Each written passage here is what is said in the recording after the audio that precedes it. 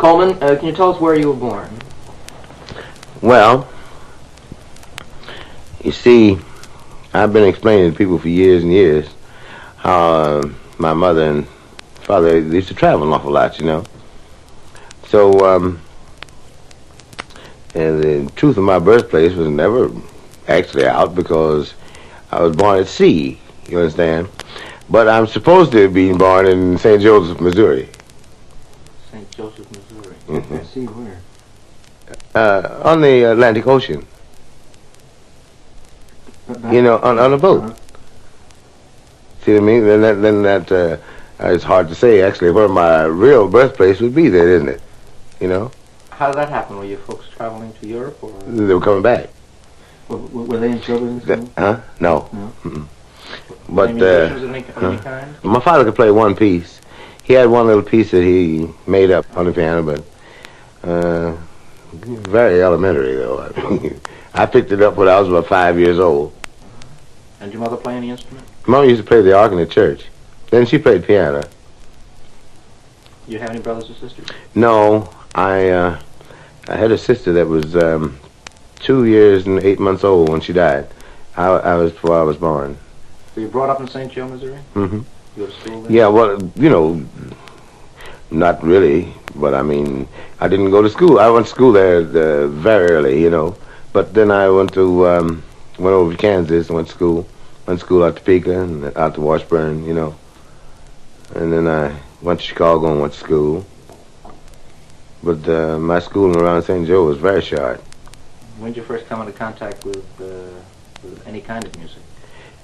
Oh, well, you see, I practically started out with music. Like, you know, I started on the piano when I was only 5 or 6 years old, that's all. And then I was always interested in music. And then I stayed around it. All my friends, I used to find a lot of different friends. They all was playing too, you know what I mean? And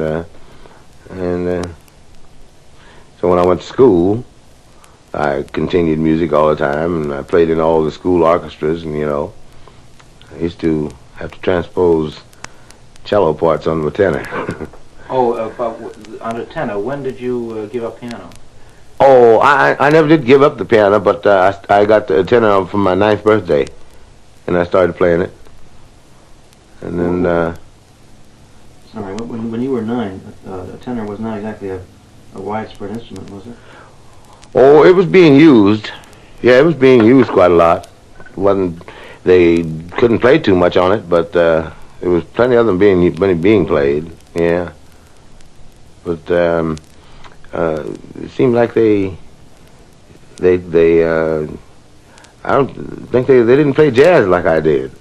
You know, I just had a natural feeling for it on the tenor, I guess. But you did hear jazz when you were a kid. Oh, sure. Mm-hmm. Yeah. What kind of jazz? What was it like? Oh, I don't know. There were several different kinds. Like you could hear there was a lot of people that could execute well and play over their instruments and tongue their instruments, and as a matter of fact, played them quite right. You know. Then there was a lot of people that used to make a lot of noises. Funnier noise you could make, the better it was, you know, and things like that. Like trumpet players used to carry around buckets and things, make odd sounds. Was the first jazz you heard in St. Joe? The first jazz I heard, yes. Yeah, well, that was when I was just a little kid. Yeah, I heard jazz right then. These places like down 2nd Street, where it used to be like the real Tenderloin neighborhood, more or less, and that's where they used to have the jazz bands playing all night and all that, you know. Because I didn't get a chance to hear much of that, but I used to hear a lot of records. And I used to hear all the jazz people that would come. There was a theater there called the Lyceum, and everybody that came through there, like all variety, played the Lyceum. Can you think of the first, or of any of the records that you can remember from those days, or of any individual guy that you thought was good? The ones I know of is people like Louis Armstrong and Buster Bailey and Joe Oliver and people like that. Yes. See, well, I heard them. I heard them, and let me see. First time I think was in Chicago. I was going to school. That's when I heard them first. Well, how old were you when you first went to Chicago? Oh, I was really young. Perhaps I was around 12, around that age. Did you think even then that you were going to play a horn for a living? I never thought about it in that way, but I knew I was going to play the horn because I was already playing it. But I never thought about it commercially, really. Actually, I had played already commercially by the time I was 12. Well, I played for like schools. When I was going out to school, they'd have dances and things like that. I played all those. All the other kids dancing. They were big kids way up in high school or out of high school or getting ready to go to college or something. You know what I mean? And they were the ones doing the dancing, but I was playing because I was as big as I am now, and I was 12. I think I stopped growing. I was about 12. I don't remember getting any taller. What kind of a band was it that you played in when you played the school dances? These early ones we used to use a piano, drums, and myself.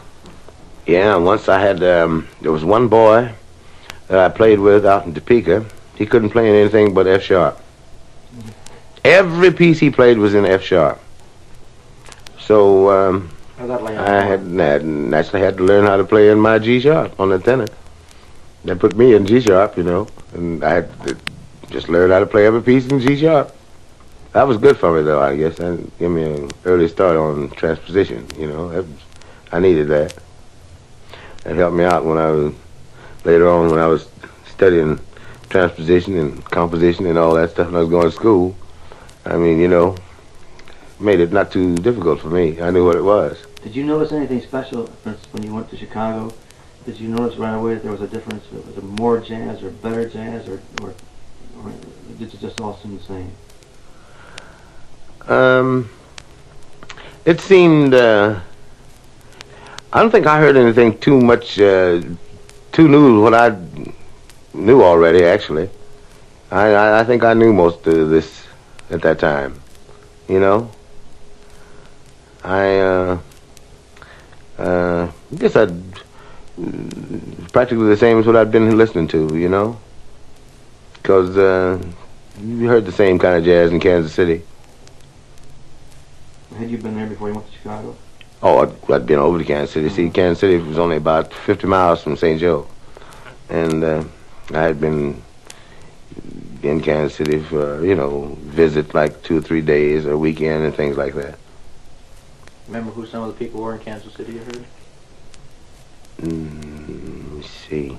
I remember there used to be a little boy in Kansas City, and he was also in Chicago. But I think he originally came from Kansas City. A little boy named Stump Evans used to play tenor and clarinet.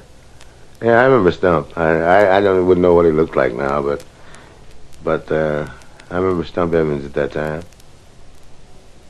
He played quite well, too. Well, when you were a kid, did you hear much ragtime piano in St. Louis in that area? I used to hear piano every place. Ragtime piano? Or was it blues piano? It was more like boogie woogie, I guess. Mixed up. Kind of mixed up. Very good. What was the pattern of jobs in those days? I mean, I'm still talking about when you were a wee kid, yeah, a little fella. Mostly in bars. No, it wasn't like it is today.